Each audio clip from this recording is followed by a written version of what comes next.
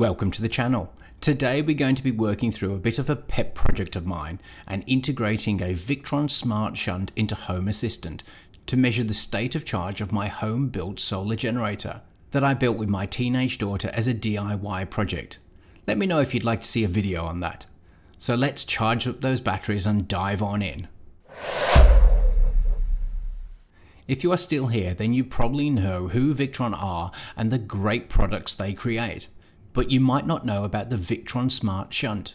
This is a device that measures the power that goes into and out of a battery and is specifically very useful for lithium batteries that are very difficult to measure the state of charge.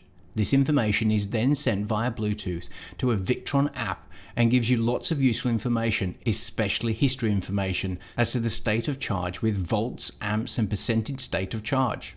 Now, to be able to get this information into Home Assistant, you're going to need a Victron Smart Shunt. Links in the description to this amazing little device. You'll need the Victron Connect app installed and already reading the information from your Victron Smart Shunt. I'll put links in the description to the apps for iOS and Android. You'll need an ESP microcontroller. This can be any variant from the ESP Mini through to the ESP8266 and all the different sizes and shapes in between. I'll put links in the description to my favorite ESP32, but any will do. You'll also need Home Assistant operating system or Home Assistant Supervise installed. I'll put links in the description to the Home Assistant installation guide. But to check on your system, navigate to Settings, About. If you see Supervisor, then you're good to go. And that's it. So let's get our ESP connected and configured. We'll need to confirm one setting and obtain two pieces of information from the Victron Connect app to make this work. Open your Victron Connect app. Select your Victron Smart Shunt. This should show you the state of charge plus various other measurements. Press the cog in the top right hand corner. Press the three dots in the top right hand corner. Select Product Information. Make sure that Instant Readout via Bluetooth is enabled. For instant readout details, press Show. Now copy the MAC address and the encryption key and email to yourself or any other method so that you have them available on your desktop. And that's all we need to do in the app. Now let's move over to the ESP configuration. Now there are many ways to configure ESP. The method I'm going to show you is the simplest way I have found, but it's not the only way. I'll be installing this on an instance of Home Assistant OS that's running on a VM, but the principles will be the same for other platforms. First, we'll need ESP Home running on Home Assistant. If you already have this, then use the timestamps to skip over this section. Navigate to Settings, Add-ons, press the blue Add-on store in the bottom right hand corner. Search for and select ESP Home.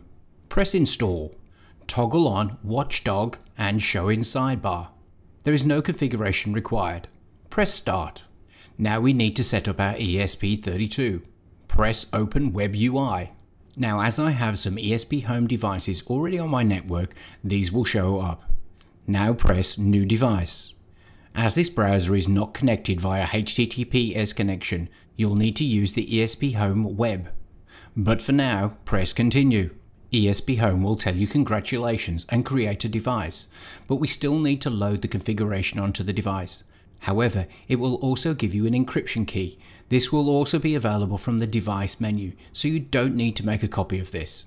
Now press Install. Now, since we have not configured the ESP, the wireless will not work.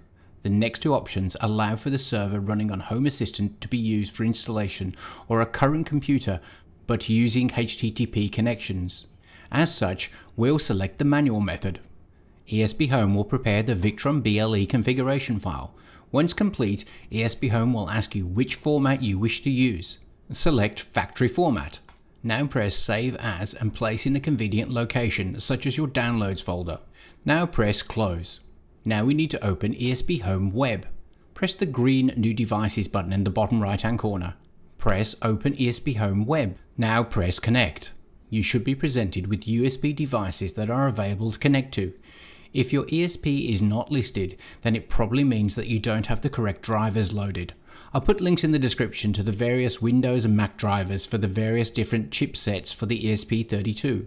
Select your ESP32, and press connect. Now don't press prepare for first use, as we'll be loading the configuration file that we just created. Press install. Now press choose file. Navigate to and select the bin file that we downloaded previously and press open. Now press install. ESPHome will try and connect your ESP32. Now dependent upon which ESP32 you have, this might work straight away.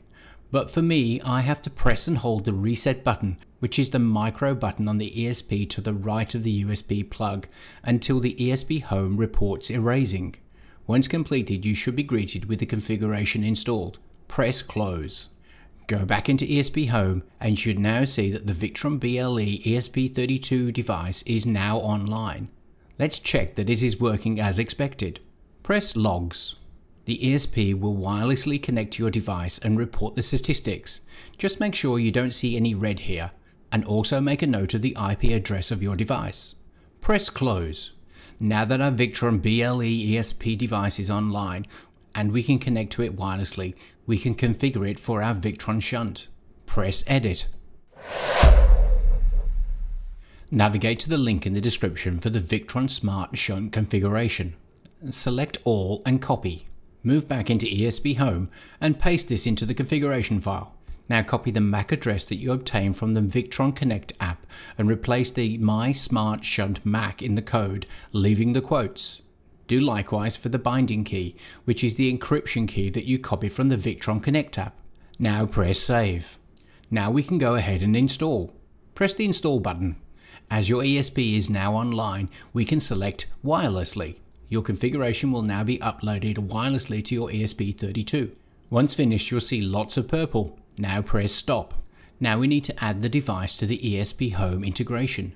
Now if auto discovery has worked, the ESPHome will show up in your notifications. Press notifications. Select check it out. Now press configure. Home Assistant will ask if we wish to add the ESPHome node for Victron BLE. Press submit. Optionally give it an area and press finish. Now let's go and have a look at the entities that are exposed. Search for and select ESPHome. Select the device's hyperlink for your Victron BLE. You can now see all the entities that you can see inside of your Victron Connect app. You can now use this information in dashboards as entities or graphs. You can even create automations such as alerting you when your battery is full. And we are done! Now this integration was made possible from an integration in GitHub from Fabian Schmidt, link in the description. The integration also supports other Victron Blue products such as solar chargers, inverters, DC to DC converters to name just a few. If you have any such products, then why not try it out and let us know how it went. I know that I'm going to be investing in some more Victron Blue devices, as this allows me a greater degree of control for my solar generation. If you'd like to see my solar power station setup and maybe build your own, let me know in the comments. Well, I hope you enjoyed the video, and if you did, then maybe like, comment, share and subscribe. And if I've helped you get your Victron equipment into Home Assistant, then maybe a PayPal donation or a super thanks, it's really appreciated. Until the next one, I hope your batteries remain fully charged.